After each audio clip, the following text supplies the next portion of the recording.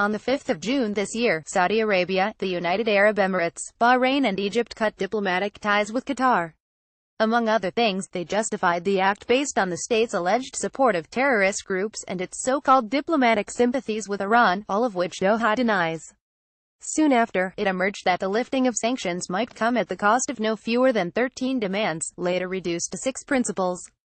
Among the obligations was the closure of all news outlets which are directly and indirectly Qatari-funded. It specified Al Jazeera, Arabi 21, RASSD, Al Arabi Al Jadid, Makamleen and Middle East Eye.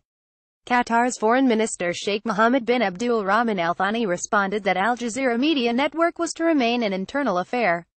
In response, Giles Trendle, the managing director of Al Jazeera English, said it's as absurd as it would be for Germany to demand Britain to close the BBC.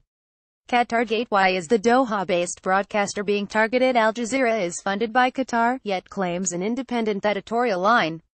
When Al Jazeera was established, it disrupted the mainstream Arab-language media. On the one hand, it was celebrated as mouthpiece for voices that had long been neglected, on the other, shunned as a tool for inciting sectarianism and dissent in the Arab region. While the sanctions are unprecedented, spats between Qatar and its neighbors have been common over the years, and similarly Al Jazeera has frequently come under pressure.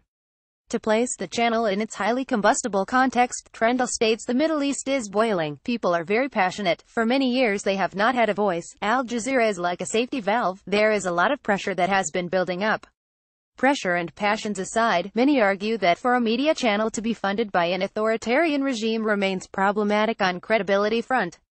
The roots of this recent Al Jazeera onslaught go back to 2011, the Arab Spring and Al Jazeera's unapologetic coverage of opposition groups in Egypt, Syria, Bahrain and elsewhere.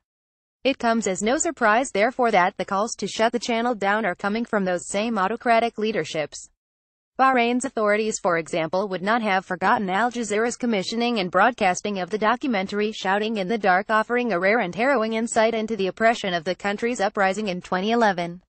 Wada Khanfar, ex-director general of Al Jazeera, says we are being punished now because for one day we thought that the Arab Spring was a brilliant day in our history and we at Al Jazeera stood for the people who marched in the Arab streets. In the case of Middle East Eye, a UK-based platform for online news, David Hurst, its editor-in-chief, responded that the news site is not funded by Qatar. Instead, he blames the attack on the independent nature of its media model, which sells articles to an Arabic audience. Hurst says a lot of what I write and also what the rest of the Middle East I writes gets translated into Arabic, and the people behind this, particularly the Saudis, are really dead scared of any criticism or examination on what's going on. Another report that would support this is that only Al Jazeera Arabic is currently being asked to close, not its English counterpart. Although the editorial line between the two differs, Hurst warns understand the mindset of a power that says we can take criticism in English but not in Arabic.